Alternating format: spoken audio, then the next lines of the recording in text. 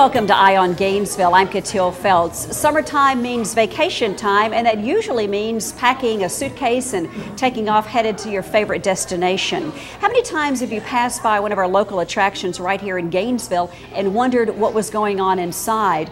Don't you think this is the year you should actually find out? On this edition of Eye on Gainesville, we picked two local destinations. Our first stop this morning will be in the heart of downtown Gainesville, the Northeast Georgia History Center, where you can actually touch a tornado and sit on the front porch of an Indian cabin. Then we'll come back here to the Francis Meadows Aquatic and Community Center to cool off in this warm summer heat. First, the news in our city.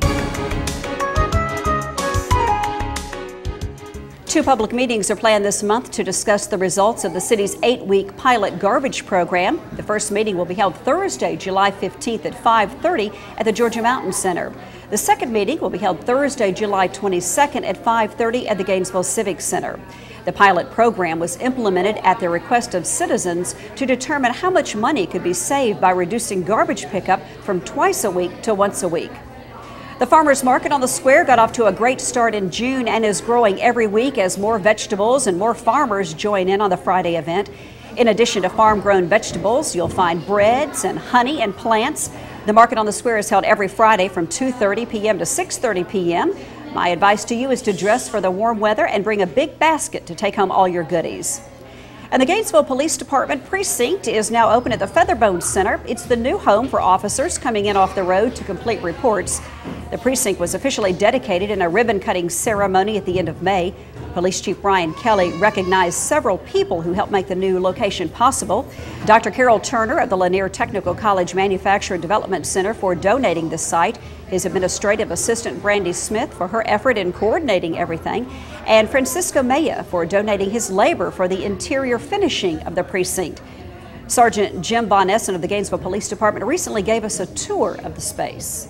This is a space that's been available to the Gainesville Police Department for our officers to come in and do paperwork, conduct whatever business they need to do in this area right here, so it's been a good opportunity for us to have it. In addition to be available to all the Gainesville Police Departments, the Specialized Service Division is specifically housed out of this area right here. Okay, I noticed, Jim, when I look around me, behind me, I see motorcycles, I see some bikes that are over here, and in that back little cubby area where we have some officers working, I see one of our canine dogs actually hanging around, and she looks like she's actually on a break right now. So when you say specialized services, what do you mean? Specialized Services is made up of a group of officers that specialize in different areas. We have the Traffic Enforcement Unit, which in the future also contain accident investigators.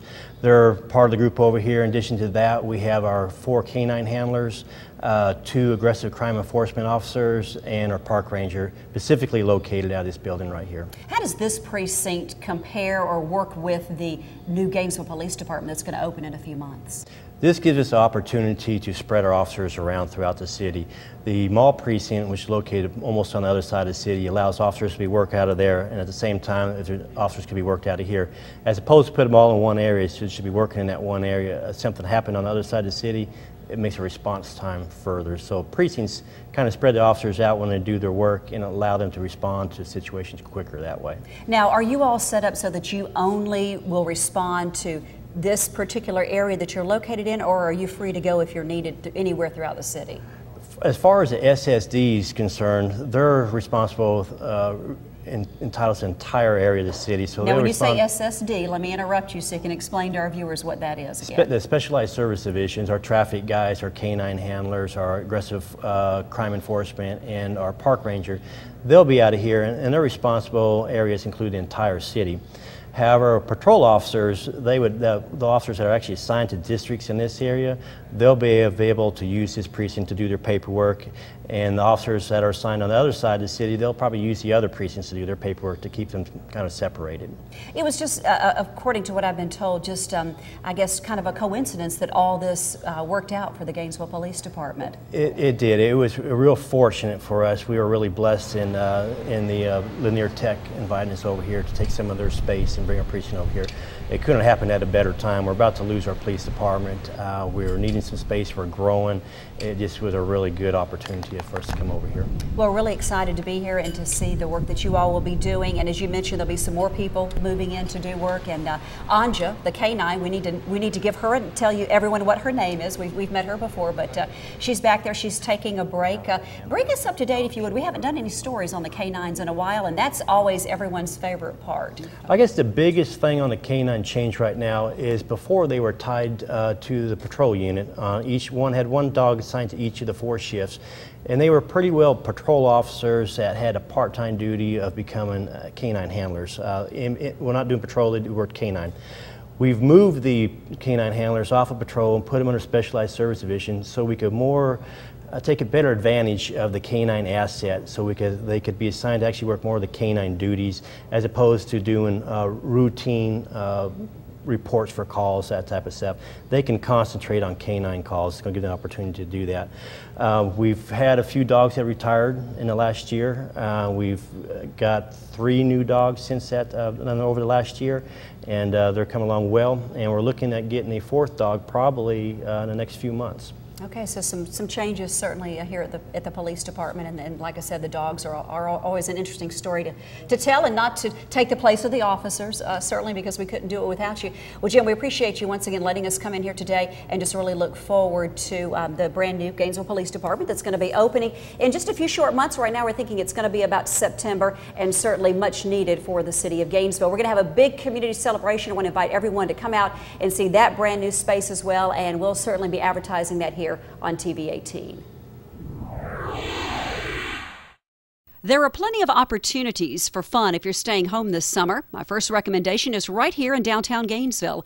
It's so close you can see it from Green Street. It's the Northeast Georgia History Center. I talked earlier with Managing Director Glenn Kyle. Glenn, welcome to the show today. Well, thank you. Thanks for having me. Real excited to be here at Chief Whitepath's cabin. Certainly have been in the History Center many times, and I've had a little tour of the cabin, but never just kind of sat out here and relaxed and took it all in. Well, it's very pleasant.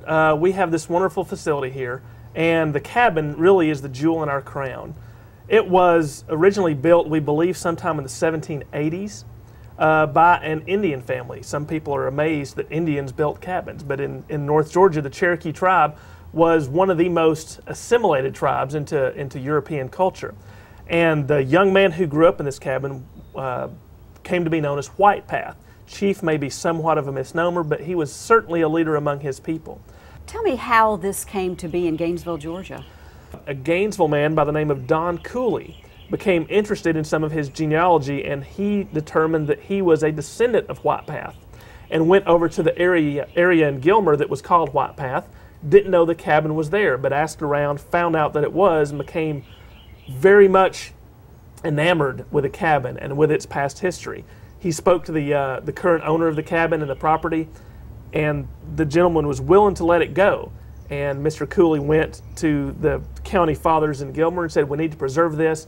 At the time, they weren't able. So he brought the cabin, disassembled it, and moved it over here to Hall County, over on what's now Dawsonville Highway, and kept it there for several years. At a certain point, James Mathis, Sr., went to talk to him about the importance, the historical importance of the cabin, and they worked together, and in 1995 the cabin was moved here before the rest of the museum building was even built, 10 years before that happened actually. So the cabin's here now. We use it to interpret the story of the Cherokee, of the settlers that came in after that, and you know, the roof, the porch, some of these things are not original, but those logs, those structural logs are original. And it's really unique because therein lies 200 years of some of Georgia's most important and significant history. We have these 2 structures, this Whitepath cabin, as well as a blacksmith shop located next to it. It's just a remarkable facility.